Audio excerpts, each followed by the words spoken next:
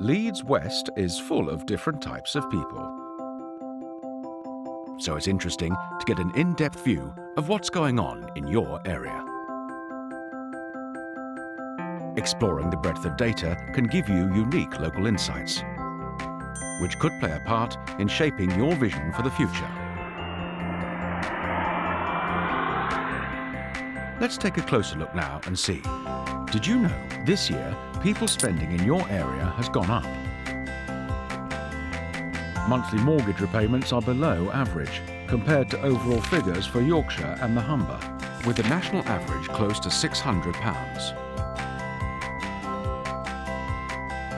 And from Q1 last year, small business turnover has decreased.